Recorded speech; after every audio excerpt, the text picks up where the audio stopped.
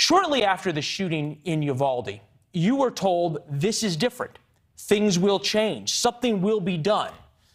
From Uvalde, 3 days after the shooting, we told you nothing's going to change. Nothing is different, and nothing meaningful will be done on gun control.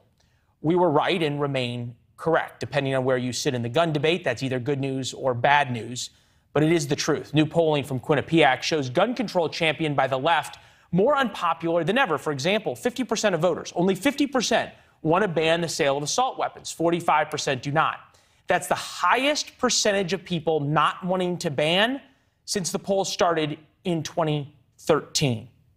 Highest ever oppose. When asked, what do you think the main cause of school shootings by young people is? 40% of Americans say mental health. Only 19% say availability of guns. 17% blame family instability. 10% social media. 7% entertainment, such as movies, music, and video games. And if anything is going to get done in the United States Senate, that 40% is where there is a chance for compromise. Kelly Meyer is at the Capitol, where negotiations continue, even on a Friday afternoon. Hi, Kelly.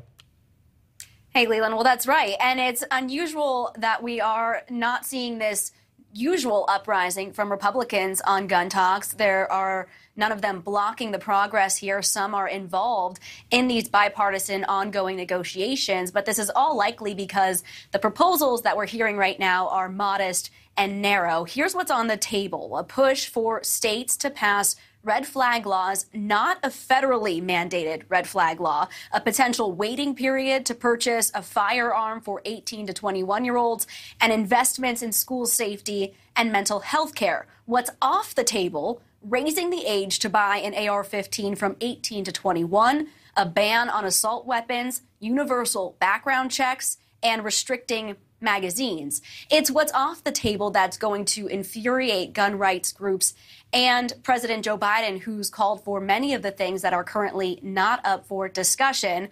But this is all still happening behind closed doors. Like you said, there were talks ongoing this afternoon with that bipartisan group on Capitol Hill.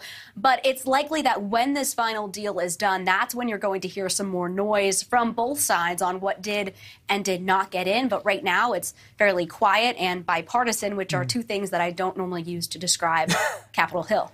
So. Sometimes it's a good sign, sometimes it's a bad sign. You very rightly point out that it's very possible the Democrats in the House just won't compromise on a lot of these things and will block it to say they want more. Kelly Meyer in Washington. Kelly, have a great weekend. We'll see you on Monday. All right, you too, Leland. Right. Thank you. Great. Thanks for watching. Go to newsnationnow.com to find News Nation on your television provider. And don't forget to subscribe. Click the red button to get more of News Nation's fact-driven, unbiased coverage.